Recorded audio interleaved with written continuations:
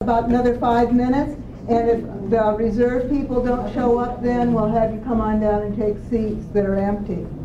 I'd like to welcome all of you and thank you for being here tonight. We're happy to see so many folks here, including so many Seaside residents.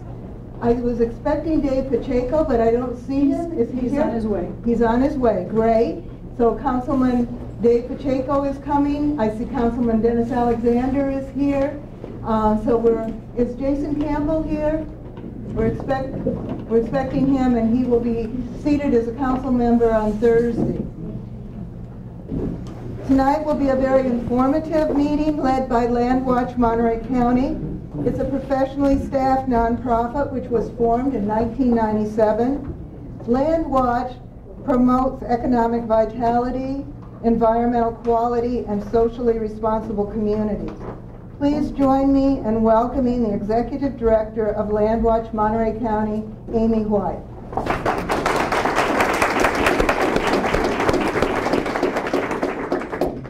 Thanks, Kay. I really want to extend my thanks to Sustainable Seaside. This is something that LandWatch had wanted to do for a while in relation to Monterey Downs, and it's something that LandWatch has done for a long time. You know, CEQA workshops back when we were founded in 1997. It's really important to us that the community know what the California Environmental Quality Act is and how you can participate in land use planning, and so that's really the purpose of tonight. So I want to spend a second introducing the speakers. So Janet Brennan is going to speak after John, but I'm going to talk about Janet first. She has 30 years of planning experience. She is one of the founding LandWatch board members, so she's been on our board for 17 years. Her experience includes air quality. Actually, air quality is really a specialty of hers, land use, water quality, infrastructure, and hazardous waste planning. She is currently the president of the League of Women Voters of Monterey County. Or wait, there's a new name. I know it's Monterey County. They didn't change the name. So we're just really thrilled that Janet's not only on our board, but participates in such a big way in all of LandWatch's work. So Janet's going to talk about how you don't have to be an expert to comment on environmental impact reports. And so first, John Farrow, we're really excited that John Farrow is here tonight. He is a member of the M.R. Wolf & Associates law firm. M.R. Wolf & Associates is located in downtown San Francisco, and LandWatch is actually one of their original clients. They've been representing us for as long as I've been at LandWatch anyway, for 7.5 years. So John was raised in Oregon. His mother was the first woman and became the first chairwoman of the Oregon State Fish and Wildlife Commission. And his dad was a founder of the Thousand Friends of Oregon, one of the original and very important land use organizations in Oregon. So it's actually totally appropriate that he went into land use law. And John and Mark Wolf are very good to LandWatch. We really appreciate their representation, and I'm excited to have him talk to you tonight. So there's a lot more I could say. I will say, and all of you know this, that the Monterey Downs EIR has not been released yet. It's been stalled for a long time. They're expecting it to be released next week. They were expecting it this week. They were expecting it last month. So tonight we're not going to be able to offer a really in-depth representation of what's in that EIR, but what we can talk about is sort of in general what the potential impacts may be. But the purpose tonight is just to sort of give you an overview of the California Environmental Quality Act, how you can use it as a tool to participate in land use planning in Monterey County, and it's just something that's very important to LandWatch. So I hope you enjoy tonight. There'll be time for questions and answers at the end. And I did provide 2 handouts. So this one is an outline of what John's going to talk about. This is an outline of what Janet's going to talk about. And what I will do, everyone signed in tonight with there's some up here.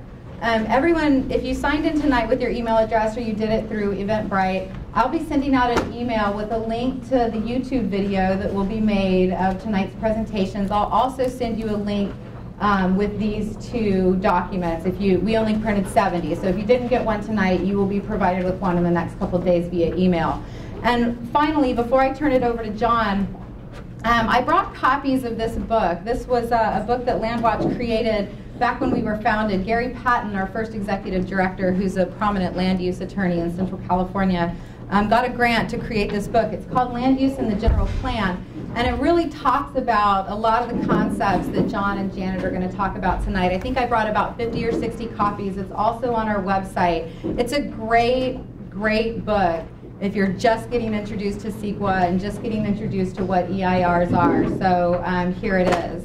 And there's actually some of our founding board members here tonight, some of the LandWatch advisors. For one is Phyllis Muir. She was on our advising board when we were first founded. So good to see you tonight, Phyllis. So thank you. I'll turn it over to John. I'm just going to take his chair. Hi. So I guess the good news is that they haven't gotten around to putting out the EIR, and the bad news is, of course, I can't talk about it. So I'm going to keep what I had otherwise planned to say shorter, and maybe we can spend more time on questions. Do you want him to have it? No, with the table speakers. Okay. Do you want to sit and speak? You can. No, I'm actually more comfortable on my hind legs. So just before we get started, how many people in here work for Monterey Downs? Show of hands. Okay. Just want to know if we're all friends. Okay. Thank you. It's important to be clear about that. She was not happy. I did it on purpose. Wanted to cover some of the stuff in this outline, and I don't know what's all been handed out, but this is what I don't have PowerPoint, so we'll just kind of rip through this. As an introductory take on CEQA, I think it's important to recognize that the statute's got substantive requirements and procedural requirements. And as a commenter, you should stay abreast of what those are. You should be aware of the fact that the substantive requirement under CEQA, which is unique to the California Environmental Quality Act, other environmental quality acts are primarily procedure. They just require you to disclose what's going on. They don't actually require you to do anything about it. CEQA actually has a substantive mandate that an agency adopt mitigation or adopt alternatives that address the impacts. And so you should be aware of that, and that's a key requirement. And they need to defend their substantive findings with a certain amount of evidence, and we'll talk about that.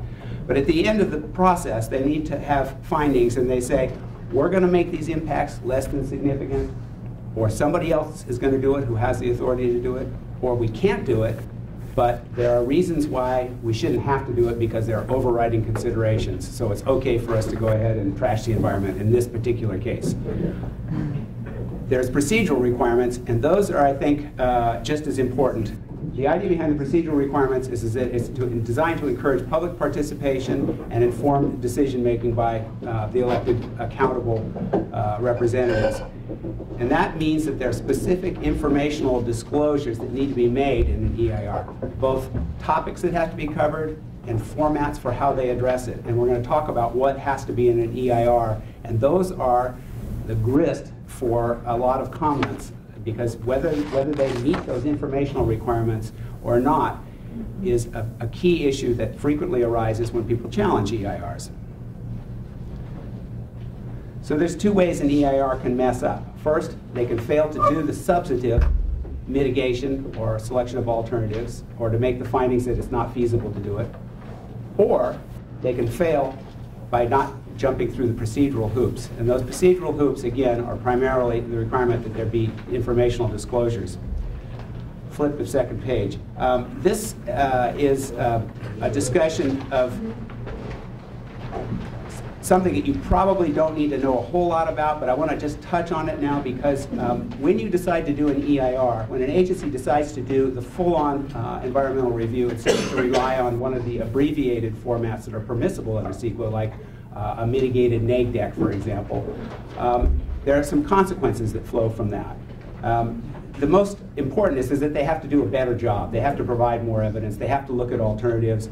But there is also, the flip side of that is that there is going to be more deference to the agency's factual findings. Once they do an EIR, as long as they have some evidence, some substantial evidence to support their conclusions, the court will say, that's fine, even if there's evidence that goes the other way.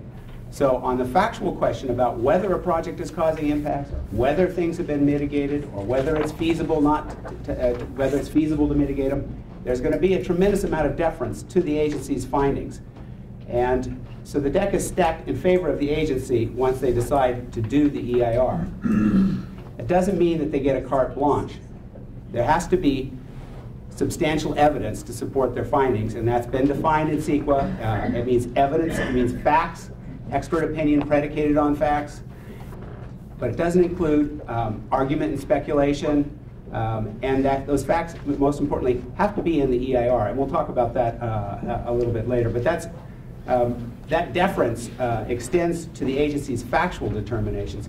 It does not extend to whether or not the agency is following the procedural requirements, whether or not there's enough information. And so a lot of comments can usefully focus on whether the EIR has complied with the procedural requirements, because there the court is going to say, look, we don't know anything about water quality, or we don't know anything about protecting birds, but we do know whether or not they have done the proper form of cumulative impact analysis, or whether they have come up with a reasonable range of alternatives. These procedural questions, the courts will not allow the agency to simply run roughshod over them.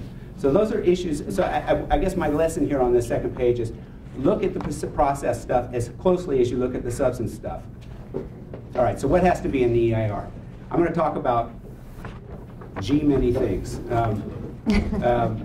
Description, baseline, significant impacts, cumulative impacts, mitigation, alternatives, and then the business of commenting and responding. And then I have a few things I want to touch on at the end.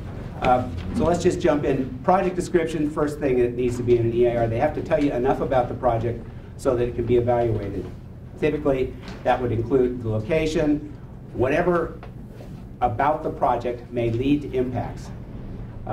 They also need to describe the project's objectives. And the reason that's important is that the objectives of the project are what frame the definition of the relevant alternatives. If your objective of the project is to, for example, build a horse racing and residential facility on this particular plot of land of this many units and with these particular amenities, you have tailored a very narrow project description, which probably isn't going to permit you to examine any alternatives. The courts won't countenance that. You need to have a sufficiently broad set of objectives so that you don't foreclose all possible alternatives.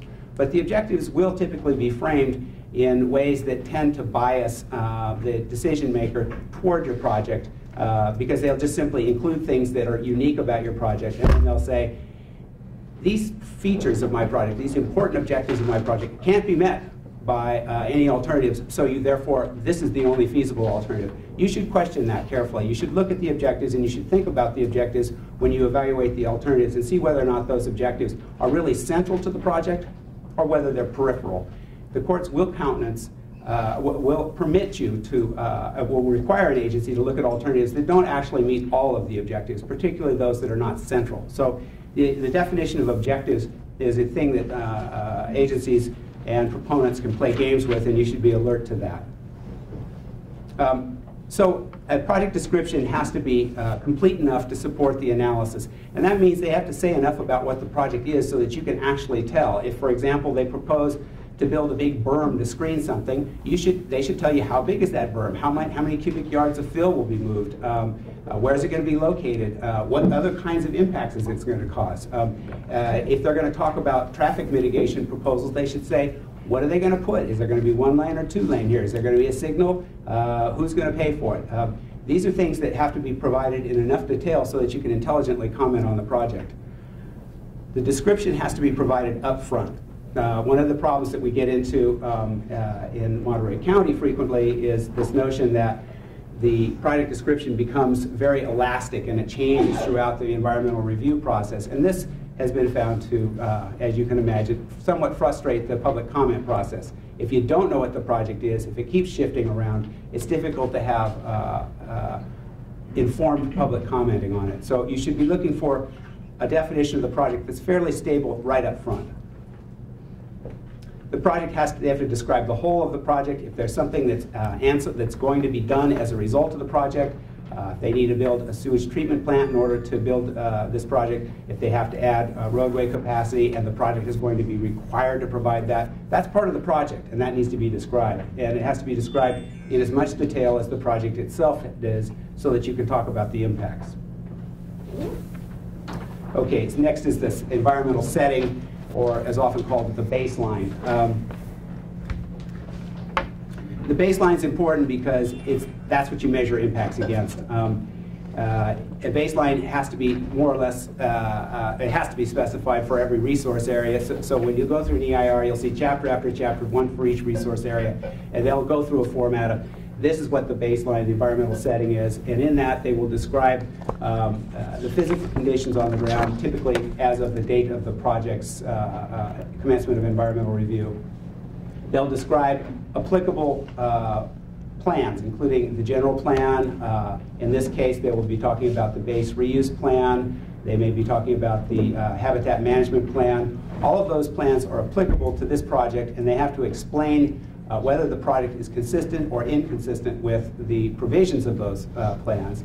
And the reason they have to do that is that inconsistency with the plan is often, but not always, often evidence of a significant impact. So if you have an air quality plan and it says, here's how many tons of pollutants the thing can emit, if you're inconsistent with that, that's probably a significant environmental impact. If you have a general plan that says, here's our noise threshold, and you're generating more noise, that's probably a significant impact. But if you have a general plan policy about fostering economic development, being inconsistent with that doesn't necessarily generate impacts on the ground, so it isn't necessarily a significant impact. If you want to comment on that and make an issue out of that, you're going to have to connect that to an impact on the ground, because that's all that CEQA is concerned about, is physical impacts on the environment. It's not concerned with social or economic impacts unless those impacts drive another form of impact. Classic example would be urban blight, a project that a big box store that kills off the competition. That's an economic impact, but it has a secondary impact, which is that you have urban blight as a result. So if you can make that kind of connection, you may have an issue there. So in this case, the relevant plans, again, are going to include the Seaside General Plan, the Base Reuse Plan, and the Habitat Conservation Plan, as well as a host of other plans that are potentially involved. There is a complex relationship in this case between the Base Reuse Plan and the General Plan. Under California planning and zoning laws, there's a well-established hierarchy where the general plan is at the top. A project has to be consistent with the general plan. If there's a specific plan, that has to be consistent with the general plan. The project has to be consistent with the specific plan. Then there's zoning. The project has to meet that, but the zoning has to be consistent with the higher plans. There's this hierarchy of plans. The Base Reuse Plan logically, nominally, and probably sits at the hierarchy of all of these plans. And therefore, these plans should be consistent with the Base Reuse Plan. But there isn't a lot of law here because Base Reuse Plans are a creature of recent statute, and the FORA has taken an elastic position with regard to the priority of general plans and the Base Reuse Plan. And in some cases, they seem to be implying that the local general plans are the umbrella plan and not the Base Reuse Plan. This is an interesting and intricate legal question that I would not encourage you as lay CEQA commenters to spend too much time thinking about, because it's not going to go directly to a question that I think we can make a lot of traction with as lay commenters. Okay, next, the heart of the EIR is really the determination of whether there are environmental impacts. Surprisingly, there's very little you can do here because that's a place where there's tremendous deference to the agency. It's a question of judgment. They do have to base it on facts and analysis. They have to present those facts and analysis in the EIR.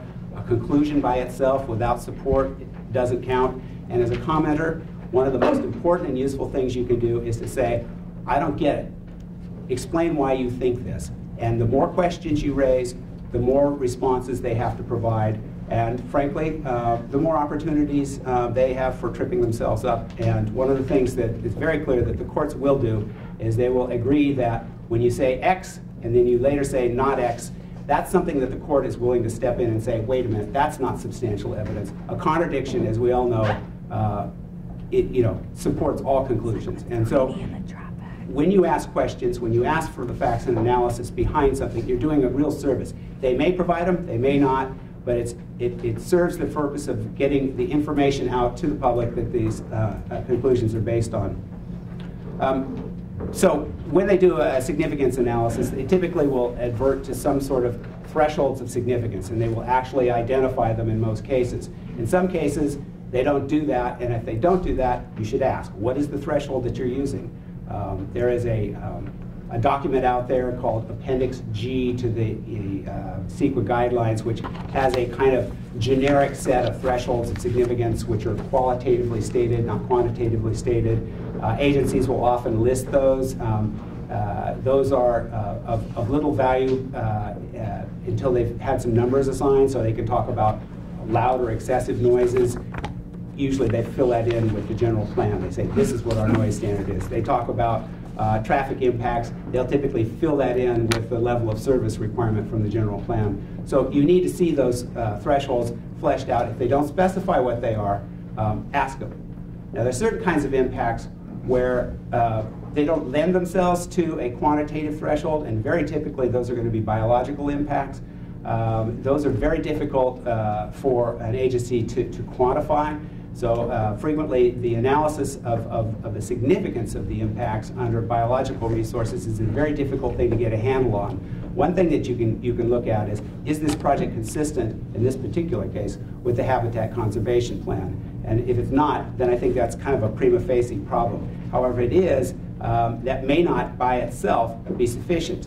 One of the rules in CEQA is that mere compliance with a standard doesn't let you off the hook if there's evidence that notwithstanding that compliance, you've still got a problem. So you shouldn't accept the agency's blanket statement that, well, here's the noise standard, we meet it, therefore we don't have a noise problem. Maybe the noise standard is phrased in terms of 24-hour average noise, and the project will generate short, loud noises at an interval, and they don't have a standard for that. You point that out and say, notwithstanding the fact that you're in compliance with this standard, you haven't really gotten yourself off the hook. And so you should be thinking outside the box. Just because they advert to a standard doesn't mean that's the only relevant standard. And you should feel free to say, you've considered this, but how about this? Here's another kind of impact that you haven't considered. The determination of whether impact is significant or not is critical, because only if they determine it to be significant do they have to do something about it. And so that's why I call this the heart of the EIR. They are going to get a lot of deference. And the place where, again, the courts will give a lot of deference to the agency's determinations. The place where they get tripped up is if they fail to provide enough information, fail to disclose the facts that an analysis that their decision is based on. If there's no clarity, I mean, if they simply, you can read it and you can't make any sense out of it, say so. Say this doesn't make any sense. Put it in smaller words. Explain it to us. If they're inconsistent, if they say X and not X, they've got a real problem then. So let me just talk briefly about cumulative impacts. It's an area where many EIRs simply fall short. The typical approach to cumulative impacts in a lot of EIRs is to give a couple of paragraphs at the end of a discussion of the impact itself. The reason that you have to do an analysis of cumulative impacts is that under CEQA there's a recognition that impacts, environmental impacts accumulate gradually, and a project by itself may not be the create a significant impact, but it may be part of death by 1,000 cuts. And so they actually are required to do a distinct analysis in which they first make a determination, do all the projects that exist now and that are foreseeable in the future, will those all taken together cause a significant impact? And if so, does this project make a considerable contribution to that? Now this thresholds for what's a significant impact, and then the thresholds that are used for cumulative analysis should logically differ. And in fact, case law is pretty clear about this. They recognize that a project may not have an impact by itself, but it may nonetheless have a considerable contribution to a significant impact. Classic examples, traffic and water. The project itself isn't responsible for the traffic congestion on State Route 68, but it may contribute to it. The project itself is not responsible for overdrafting the aquifer, but it may contribute to it. Those impacts, and air quality is another place, and global warming, those are all quintessentially cumulative in nature. Even noise is frankly often primarily traffic noise is typically a cumulative problem. So they need to go through the exercise of doing the cumulative analysis, and that requires them to say, what is the geographic scope we're looking at? Why are we limiting it to this particular area? And you should think about whether or not they've done that, because quite frequently they don't. They should, in the geographic scope, they should explain what projects they're looking at in the past, and that should be everything that's on the ground right now, and what is the foreseeable future projects they're going to consider. And the basic rule is that anything that has, for which an application has been received or is an environmental review, should be included in that.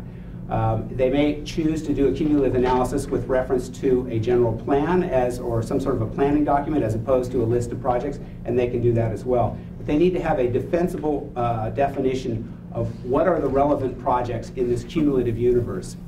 Then they have to make the determination, do we have a significant cumulative impact? And then they have to make that second step determination, does this project make a considerable contribution to it? All this stuff is information that has to be disclosed in the EIR. If it's not there, complain. If it's not there, if they haven't done an adequate cumulative analysis, ask for it.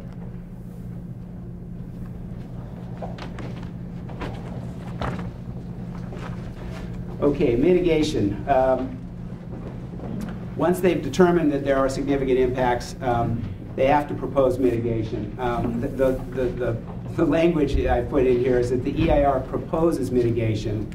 An agency in their final findings for the project is free to either accept it or not, but if they accept it, they have to impose it as conditions on the project, and their findings, they have to explain that that mitigation is effective. Mitigation is only required for significant impacts. You can't impose it for less than insignificant impacts. It requires so-called nexus and proportionality, which means that you can't expect one project to solve the cumulative impact problem. It should solve problems that it causes and in proportion to its own impacts. Occasionally, you'll see an EIR say, we can't fix this because or we shouldn't be required to do anything more because anything more would be disproportionate and it would be infeasible because we wouldn't be allowed, as a matter of law, to impose this burden on our project. When you're commenting on an EIR, feel free to suggest mitigation. The EIR is itself the first source of proposed mitigation, but public comments are just as valid a source of proposed mitigation. And one of the things that a final EIR needs to do is to respond to any mitigation proposal that you make. If you've made a facially feasible mitigation proposal for an impact, they need to address that. They need to either adopt it or explain why they're not going to adopt it. Mitigation has to be enforceable. One of the things that you find quite often is that they'll have a discussion of an impact and they'll say, here's some features of the project which are going to reduce that. And therefore we conclude that this impact won't be significant. Those project features are not identified as conditions on the project. They're not identified as mitigation, and they may very well not be enforceable. One of the things that you should point out is that this analysis appears to be relying on a project feature which is not an enforceable condition of the project. This needs to be made an enforceable condition if that's the basis for your conclusion. Mitigation is frequently so-called deferred. The formulation of the mitigation is frequently deferred in an EIR, and that's something to look at. There's lots of case law on this, but the general rules here are that you have to say why you're deferring it. You basically, the one reason for deferring the formulation is we don't know enough yet about what the project's going to look like or what conditions are going to be to actually say exactly